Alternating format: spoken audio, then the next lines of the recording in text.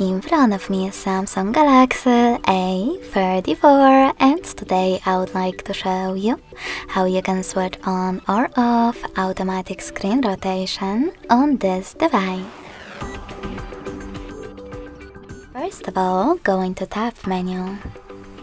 Now look for Auto Rotate or Portrait icon. When you find one of them, click on it. As you can see, mine is over here and it says Auto Rotate. That means that auto rotation is on. In order to switch it off, click on Auto Rotate icon. In order to turn it back on, click on Portrait.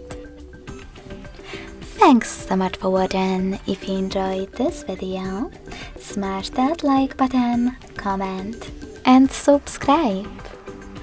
Bye!